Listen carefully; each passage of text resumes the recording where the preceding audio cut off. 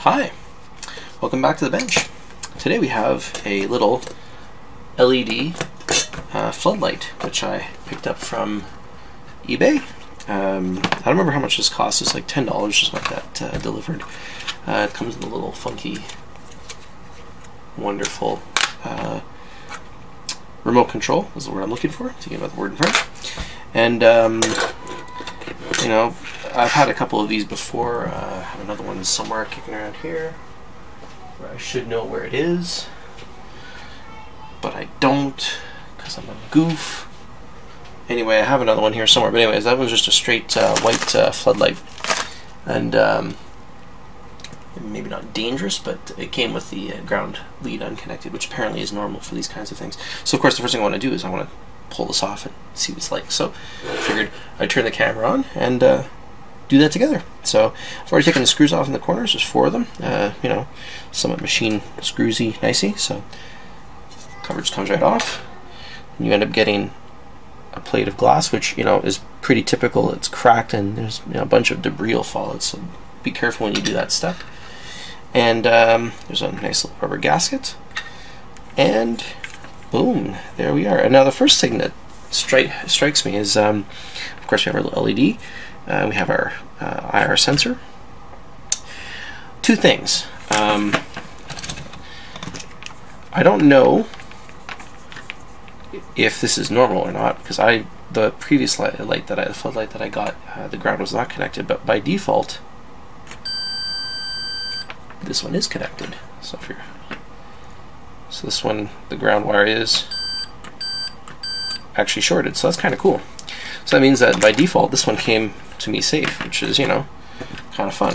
So let's go ahead and continue pulling this thing apart and see what we got. But I can already see in here that there's not the typical sort of metal encased power supply or control circuitry, which is interesting because a few of the teardowns that I've seen on these kinds of floodlights, it's sort of encased in sort of a metal sort of container. Voila, now look at that plastic. Man, that's not good. It's the kind of thing that'll catch fire and, you know, burn your house down. Well, alright, so maybe something's wrong. And this feels like very, very, very thin, flimsy aluminum, so great. Anyway, so definitely you'd want to remove this plastic before putting this back together. However, if we take a look inside here, so we have our little control here, and this one looks like it's simply 3 wires that are just plugged right in with little push pins like that. See that? Like that. So that's fun. At least they're color coded. Yes, indeed, the ground was connected here, and that's not too bad. It's crimped, and that's pretty good actually, all considering. And here we have, so you can see we have a power supply. I don't know if I can get a light in there. You can sort of see what we've got in there. I think I'm gonna open this up. A couple of diodes. So there's a bridge rectifier, full bridge rectifier actually by the look of it. Cap, power resistors, our connection for our LED. Interesting. So that looks very, very interesting. So I'm kind of curious on. So it's like 3 strings of 3. So I wonder how much power is actually being put out by this thing. But I think we're gonna have to plug this in and find out. So I think that'll be the next step. All right. So what we got here is a setup and recipe for disaster. So we have our plug wired up. Clearly this is not the safest thing in the world to do, so please don't do this.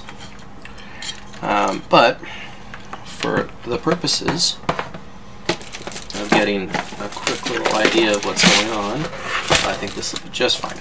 I don't know if you'll be able to see all that. I'll just reframe this a little bit. There we go. Welcome to the rest of my bench with all the other crap on it. Alright. And we're settled in nicely. Okay. So that in there. Just go ahead and, yeah, that'll be good enough. Put this back here. Turn that on. Whoa! Ah! Well, that worked. Of course, the thing does suck 0.5 of a watt in standby, which is, you know, kind of shitty. Don't think it remembers its last setting though. Brightness setting. No, it doesn't. I think it goes full power. Just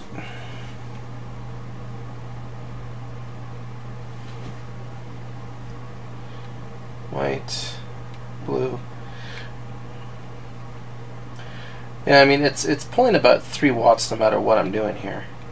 Well, clearly this thing is not a 10 watt by no stretch of any imagination is this thing 10 watts. It's pulling pulling best case about 3.5, 3.5 watts. So the final assessment of this is that while kind of cool, fairly lightweight and very small, and potentially even watertight, this is not. And you know, one other really good thing. So even though this is sort of dubiously heat shrunk, in theory you could take some more heat shrinking, just chop this off, replace the input mains lead, and then reheat shrink this, and you know, this would be fantastic. So this actually may not be such a bad light. I'm not entirely sure how many lumens this is. However, why don't we go and measure that? So we'll go ahead and turn the bench lights off. This will just give us a basic idea of how much light output we're getting here. So what I'll do is I'll hold this honking piece of junk. We'll get this set up here. Actually. And we will power that on.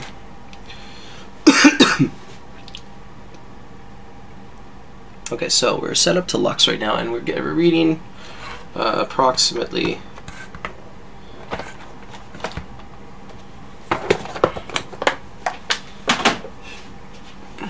this is horrible. Hang on. Maybe we'll set this up a bit better. There we go. Alright, so hopefully you'll be able to see that in the background. So we'll just calibrate this like that. So zero it out. Alright. So what I'm going to do now is hope to heck this doesn't electrocute me. Although I probably should have measured that, but anyway. And I'm going to just hold this right here so it's out of the way. And we'll hold it approximately a meter away and measure what the light output is of this thing. And we're going to put it on so it's full power. Oh, that's down.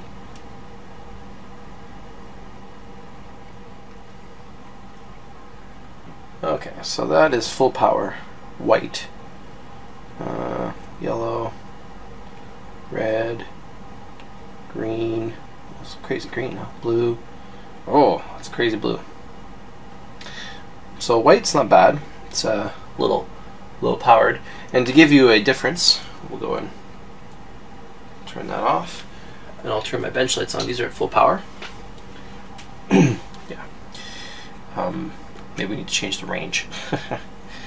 So at full power, at basically roughly the same height, both this light's about 100 lumens, give or take, and the light on my bench is about 530, we'll say, lumens, measured at roughly the same height, although maybe it'd be different if I put right underneath it, but you know, 540, it's in the order of that, maybe, you know, between 500 and 600 lumens. I'm not going to get too touchy about the exact amount. So that's interesting. Let me see if I can find that other light that I got, and we'll measure that one too.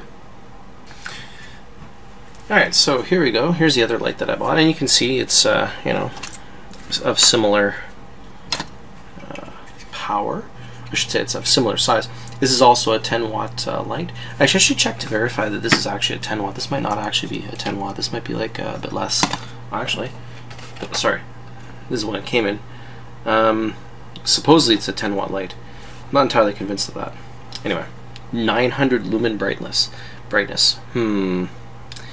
Clearly not a 900 lumen brightness. But anyway, so again, the bench is about 500 and something. So we'll turn the bench light off. We'll bring this light at roughly the same height. Could be a bit lower, but you know, talking a couple inches, not a big deal. Down, flat on the bench. I'll turn that on.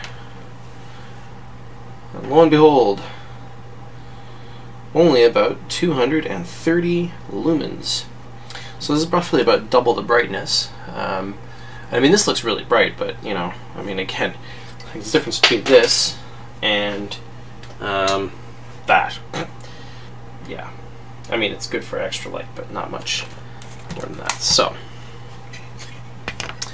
that is that. So again, you get what you pay for. In this case, I didn't pay a hell of a lot, but then again, didn't get a lot. So maybe everything comes out equal in the end? Not sure. I definitely will want to try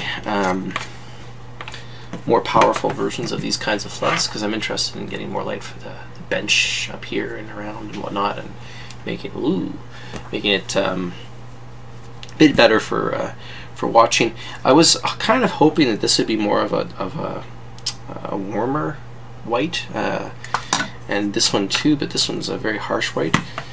Unlike my bench light, which I currently have right now, is a warm light, but this one's actually only a 20 watt or 25 watt ceiling light that I have for my over my bench. So far, it's the best LED light, LED based light that I've ever have seen. So, you know, these guys aren't very big, they're not very powerful, but what are you gonna do, right?